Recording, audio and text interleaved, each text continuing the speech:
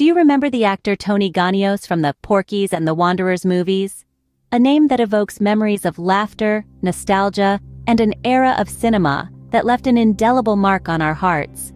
Tony Ganios, the iconic actor who created ripples in the film industry with his roles in Porky's and The Wanderers, left us at the age of 64 due to heart failure. This loss leaves a void in the world of entertainment. Let us delve deeper into the life and career of this remarkable actor.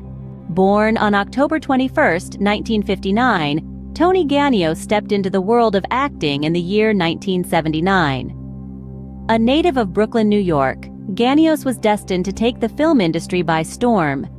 As a young man, he demonstrated a natural talent for acting, a gift that would soon be recognized by the world. His early career was marked by a series of roles that showcased his ability to captivate an audience. He was a fresh face, brimming with potential, and it wasn't long before he got his first break. His debut role was in the film The Wanderers, a cult classic that gave him the opportunity to flex his acting muscles. His performance was well received, the first of many that would earn him accolades in the industry, but it was his role in the film Porky's that truly marked the turning point in his career. His portrayal of the tough yet lovable character, Meat, resonated with audiences, catapulting him into the limelight. This role would not only define his career, but would also leave an indelible mark on the film industry. Ganios's big break came with the movie Porky's, a role that would define his career. It's a testament to his talent and charisma that he remains a beloved figure in the world of film, even beyond his time. From his humble beginnings to his rise to stardom, Tony Ganios's early life and career beginnings are a tale of talent, perseverance, and the power of a captivating performance. Tony Ganios became a household name with his role in the movie Porky's.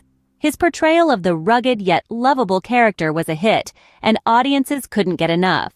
This role catapulted him into the spotlight, and Tony was quick to prove that he was no one-hit wonder. After Porky's, he moved on to other notable roles that showcased his acting range. In The Wanderers, he delivered a performance that was both powerful and nuanced. His characterization was so compelling that it left an indelible mark on the minds of the viewers. Tony continued to enjoy his stride in the acting world, landing a role in the blockbuster Die Hard 2. His talent shone through, and he further solidified his place in Hollywood. Throughout his career, Tony was known for his dedication and unwavering commitment to his craft.